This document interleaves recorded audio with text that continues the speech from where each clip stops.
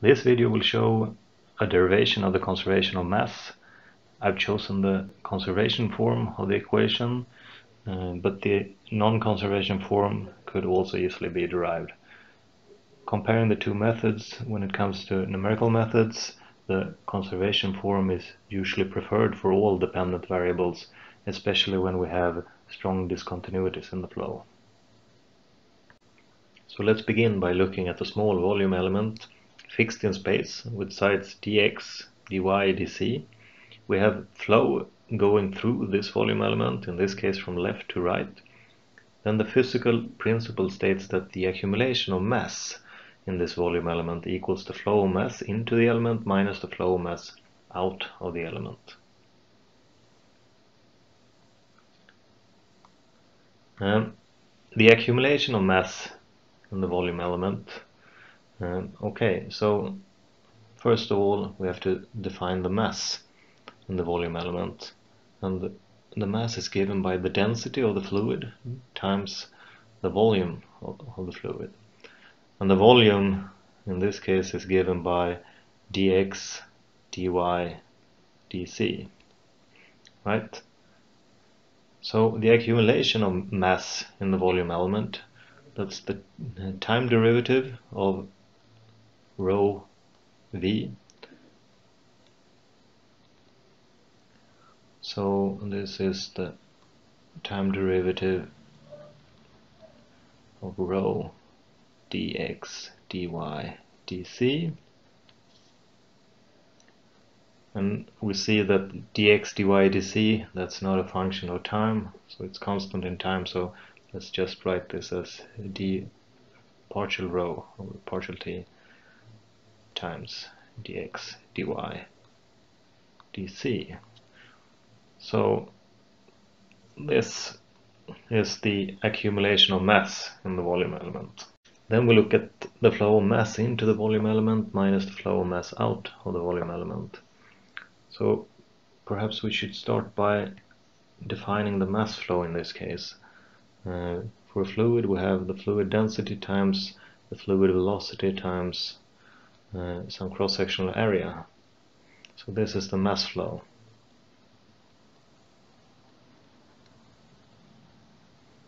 And if we look at the units, we have kilos per meter cubed times meters per second times meter squared. And if we simplify that, we will get kilos per second. So that's the units. And what's noteworthy here is to look at the velocity.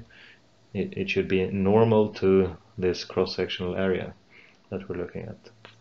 So normally the x velocity is defined by u. So u, v, w are the components of the velocity vector. And the area in this case should be the cross-sectional area that we see, for instance, on this surface or on this surface.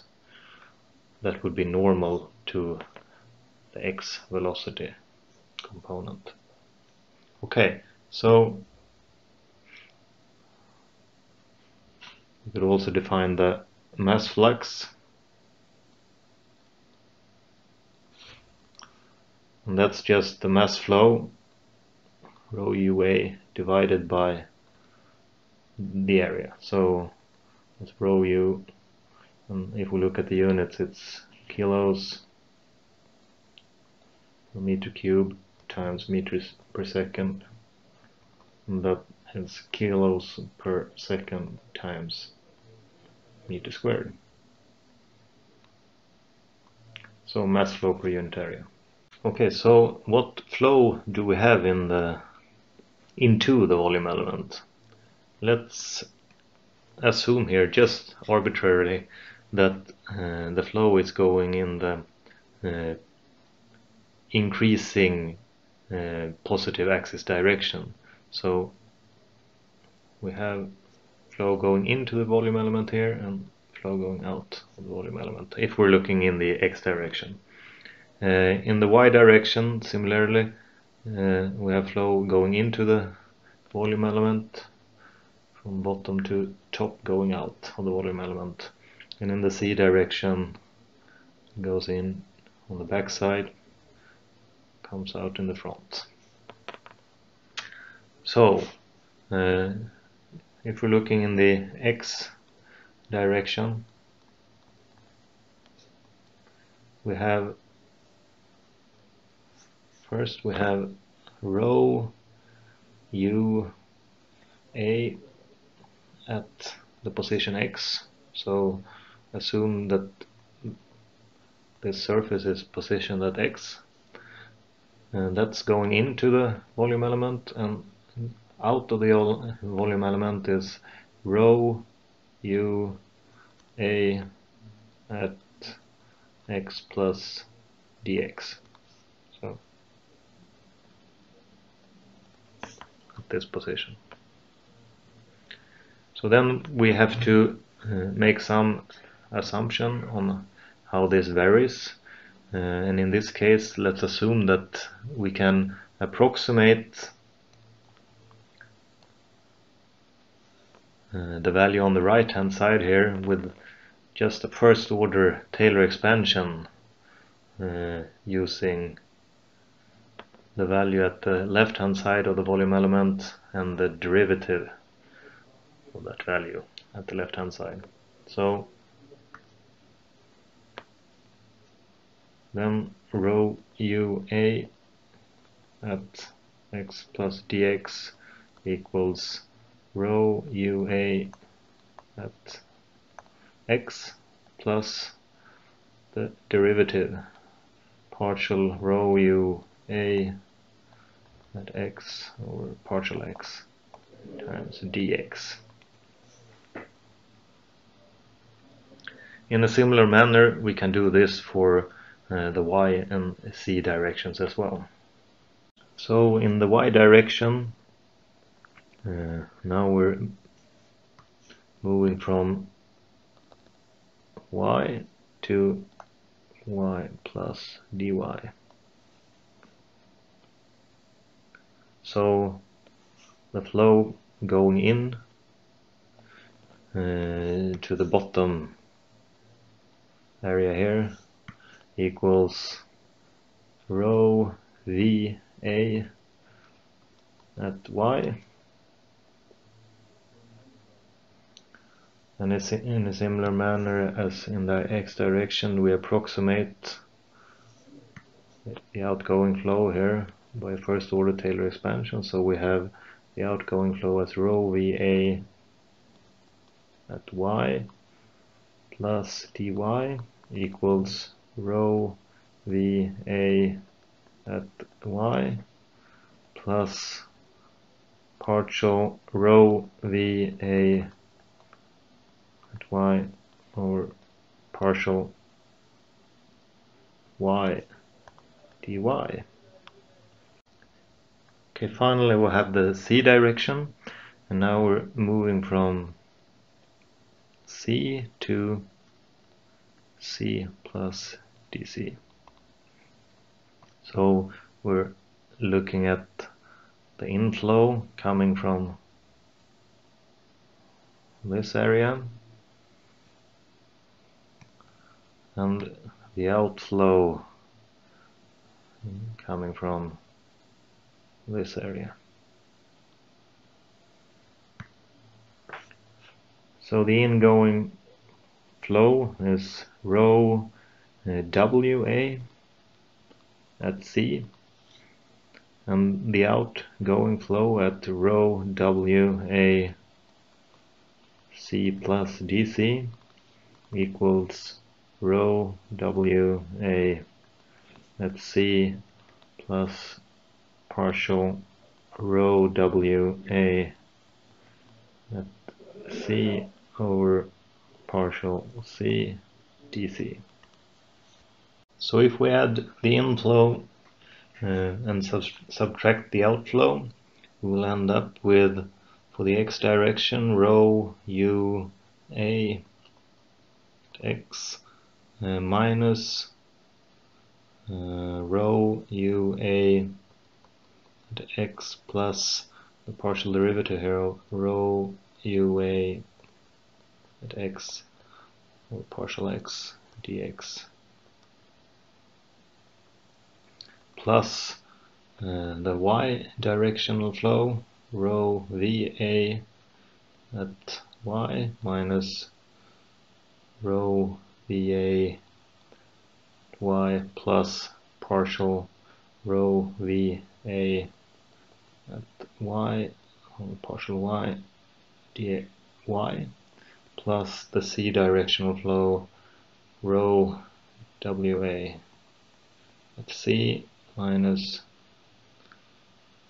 rho wa at c plus partial rho wa at c partial c dc. And here we can do some simplification and remove some of the terms, right, that cancel out.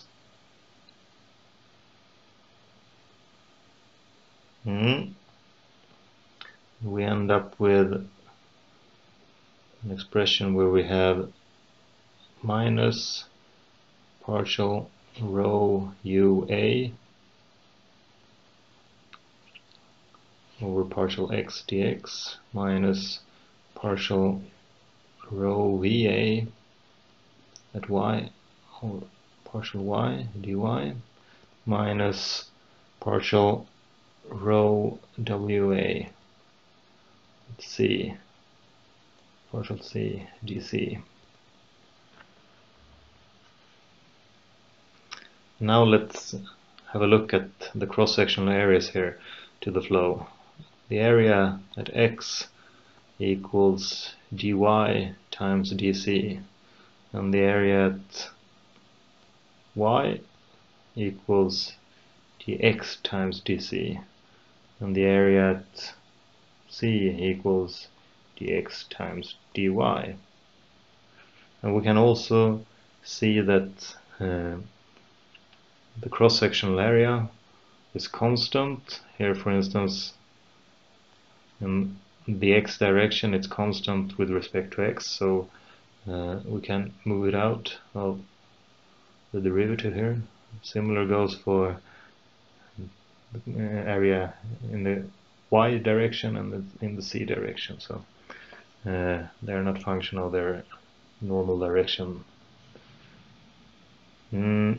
So this means that we have minus partial rho u over partial x times dx dy dc minus partial rho v over partial y dx dy dc minus partial rho w over partial c dx dy dc.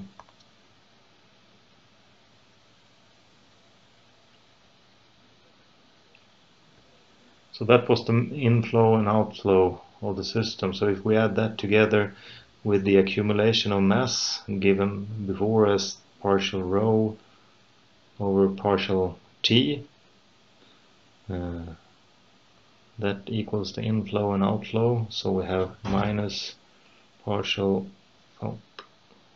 we have dx dy dc also.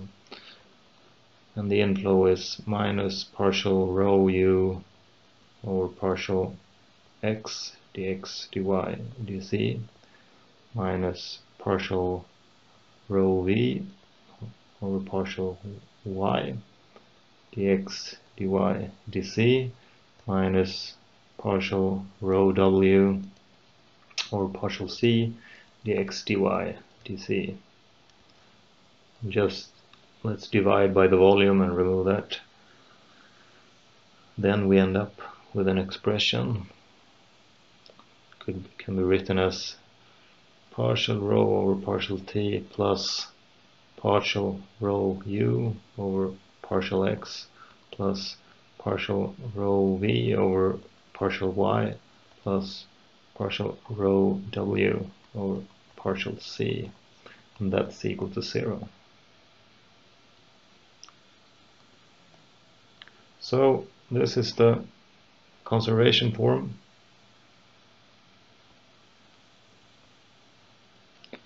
of the continuity equation in Cartesian coordinates.